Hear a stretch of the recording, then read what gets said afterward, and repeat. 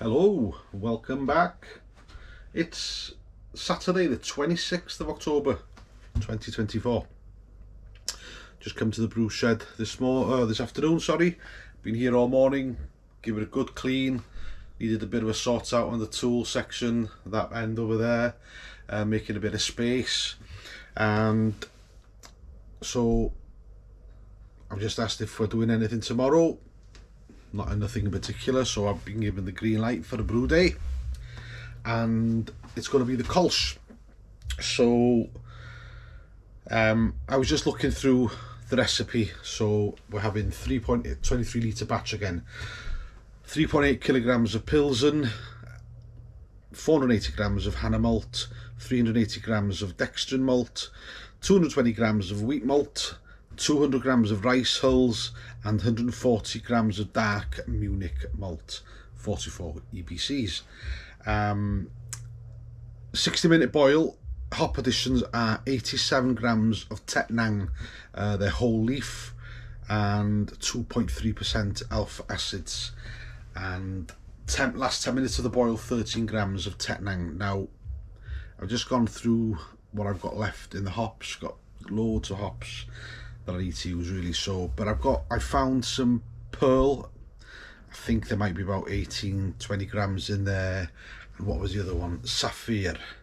So we'll probably utilize them, pop them in somewhere as well. With this one, two different yeasts. So we're going to go for the WHC Après Ski and Fermentis K97. I've never done a Kolsch before, so we'll go with that. So that's what I'm planning on brewing tomorrow. I'll set up, get all the waters done now. I'll put my the main water in the B40, ready to get up for a strike in the morning, and I'll also put some sparge, put the salts in as well, leave them overnight. And yeah, the grains have actually been weighed out, they're all in the bucket, ready to rock and roll. So yeah, I'll just crack on with this, get this sorted out, and then should we go for a beer? Yeah, let's have a beer. 2 ticks. Right, all the water's done. Everything's ready to go tomorrow morning. I've actually put the timer on, ready for strike temperature. So 16 hours and 50 minutes and 25 seconds to go. And yes, I have accounted for the clocks going back. Take care. Let's get a beer. Here we are with the 5-step mash Hefeweizen. Really is cold. The chiller works perfectly here in the back. So let's dive in. Let's get one in.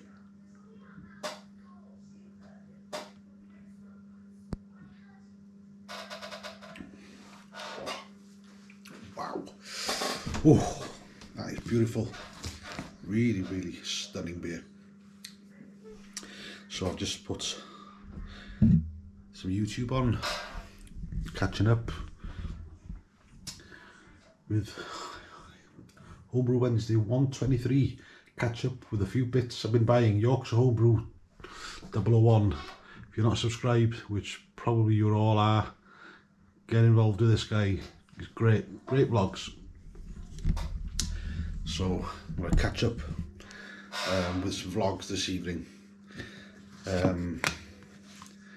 Again, Banished here. Strictly's on next door in a bit anyway.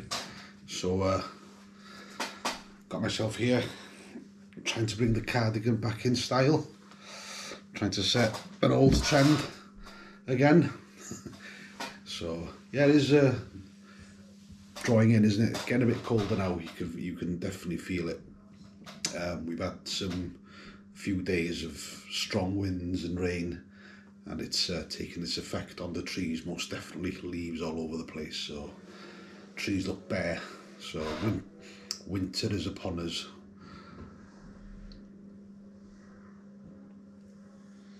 Yeah, so I'm looking forward to promising a bit of rain later on here, but tomorrow is another sunny day, hence the Kolsch brewday.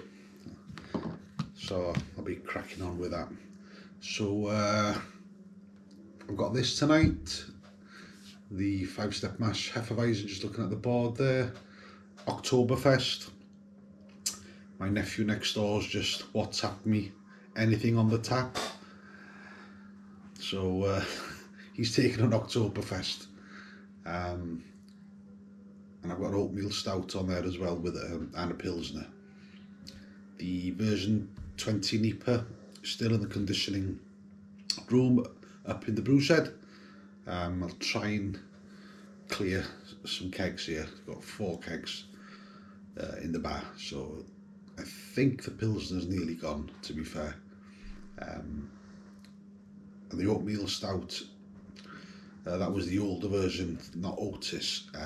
That one's still there, that's kicking around. There's not much left in that either, so let's see if I can do damage this evening. But yeah, well, that didn't work out as expected. I thought I'll get the Pilsner on, try to get that keg to finish. I got about that much and the keg kicked, so that didn't work. So I had to go rush up to the brew shed, get the NEPA V20. I've just cleaned the lines, put the new one on, letting that settle, grab myself the stout. Just a small little glass, oatmeal stout 4%. Lovely tan head on it, I don't know if you can see that, guys. Really fluffy. Bit of chill haze on the glass there. Condensation. Dive in. Ooh, really malty, this one.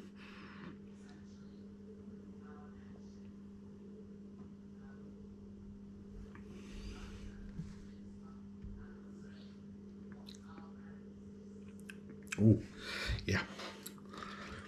Takes time, really, doesn't it, for the tongue to adjust from a Hefeweizen to something like this, a dark malt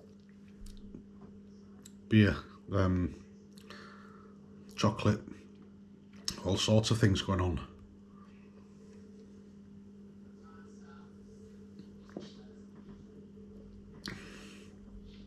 Yeah, it's another lovely beer. Another lovely beer, what can I say? I think with these stouts, the dark stouts, I think the longer I leave them in the keg, the better they get. With this NEPA that I've just put on, I'll have to get onto that quite quickly and get through that, because I like to drink it quite fresh because of the hops in it. But I'll pour a beer in a minute. So yeah, this is a great pint. Just saying, I've decided not to keep much grains in stock like I used to. I used to keep a lot of grains, and it's just like, I thought, what's the point really? I'm going to try and just, especially with the malt miller as it is now, I can just order the full grain pack or the grain bill as one unit as such, and start building a store of beers that I'm doing, so I can easily order them again, and just once they come, brew it, think of another beer and brew it again. I think that's the way forward for me, really. And I'll be totally honest, it gives me more space in the shed as well, so I can keep more stuff instead of those plastic tubs. Seems to be a lot of waste there, really. And if I'm not using all those speciality malts, I'll have to try and get rid of them. So right, ychida.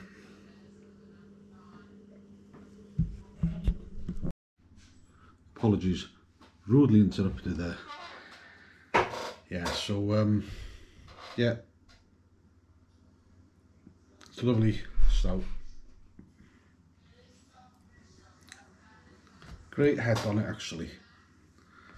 Just needs a couple of swirls and it comes back alive again and hangs around for quite some time.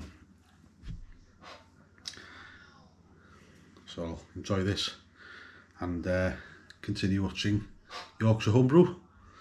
He's talking about doing something with a bit of coconut, and that's brew a bit. Rick, it's your fault.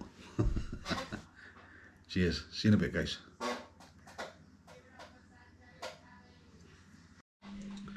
And here she is, the V20 with my own hop additions. It's a blinder. It looks fantastic. Aroma is unbelievable.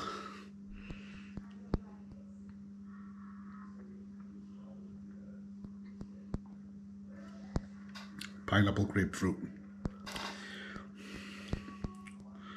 So tropical.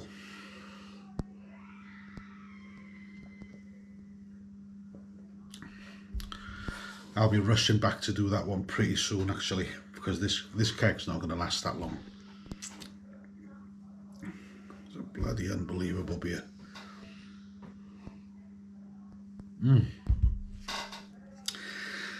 Yeah, so what I'll do next is I'll get a bottle out from the fridge of my guilty pleasure, and I'll show you what that is.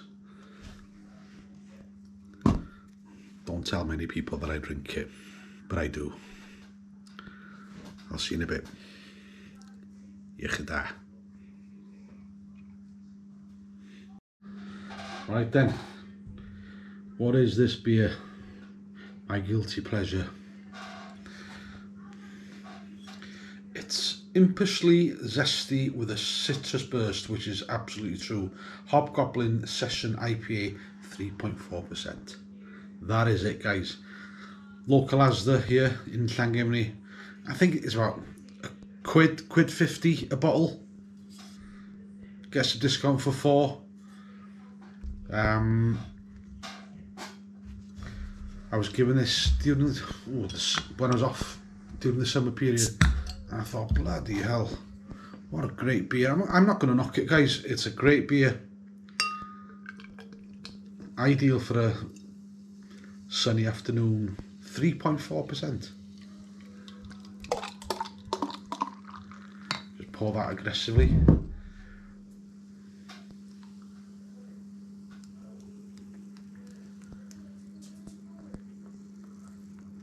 Bags of flavour in that.